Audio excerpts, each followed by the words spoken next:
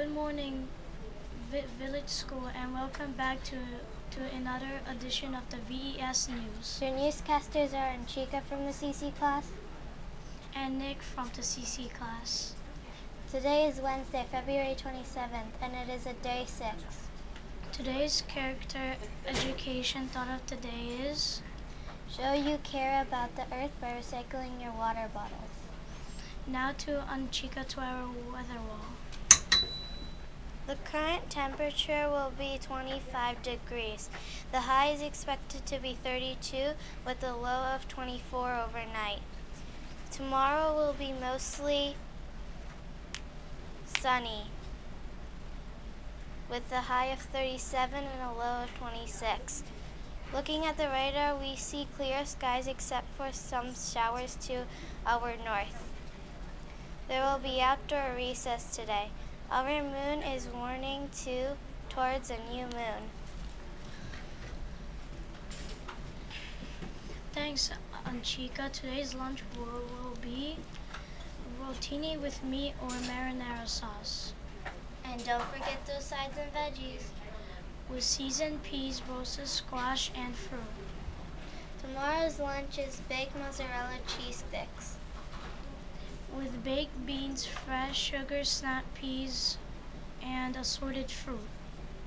At this time, please stand as we honor our country for the flag salute. I pledge allegiance to the flag.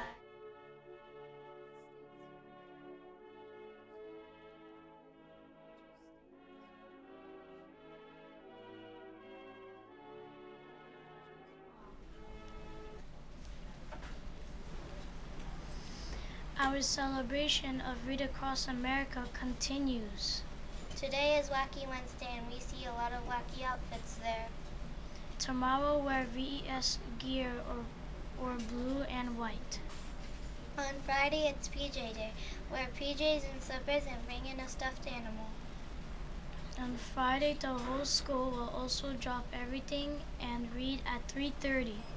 Now for another episode of Copying Kind. Good morning. Sometimes learning to tie our shoes can be tricky. It's nice when someone lends us a helping hand.